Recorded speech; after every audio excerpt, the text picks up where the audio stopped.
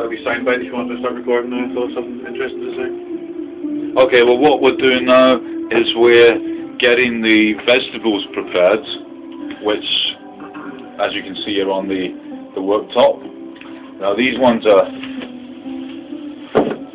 Why are you putting on a silly voice? I'm not putting on a silly voice. I'm putting on my received pronunciation for people who might access this who are not from... See, the internet is global. I understand. You see. The West Country, perhaps? Have you seen the size of the turnips there?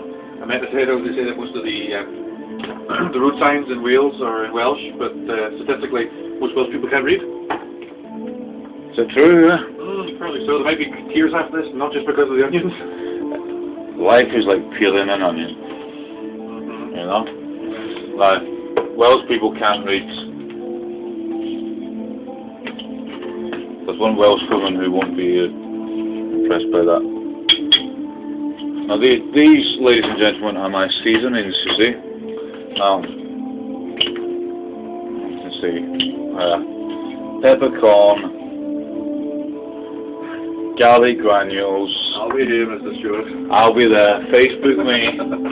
Got some salt, and gonna rock and roll it a bit with some Lee Imperial's Worcester sauce. So I mean, it's the key to making soup is clean up as you go along. I think we all know that. As you go along. Did you say as? After you go. No, as you go along. Clean up as you go along. Right. Okay. Now stick that in there. That's it. Done. Thank you very much for your help in this. I'd like to add that I think it's all going to go terribly.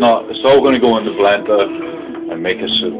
That's why I bought the bloody thing, to make a soup in the first place. Okay, so this is the prepared vegetables here. I'm getting emotional because of the onions. Right. So what else do we need?